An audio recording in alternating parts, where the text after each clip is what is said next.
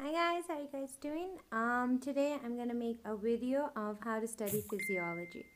As I said in the book section, made video that Guidance is basically the book that I choose to study.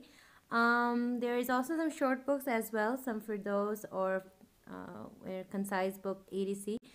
If you want to go on a short book, but Guidance will make really great concept for you all guys. All right. Now this is Guidance. Let me.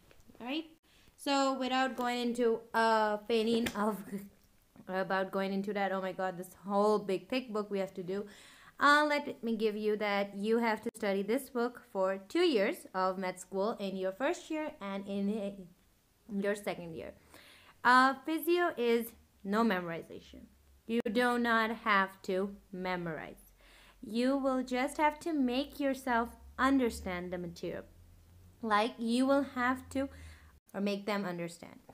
Now, let me give you an example. For example, let's see, we are reading, for example, we will read the heart because it's heart, so everyone loves heart.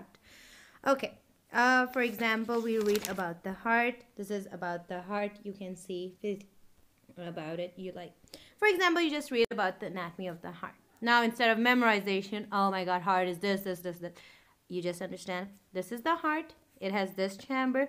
Oh, when this will go, this potential will rise from this much. It will be systole. If it is less, it is diastole.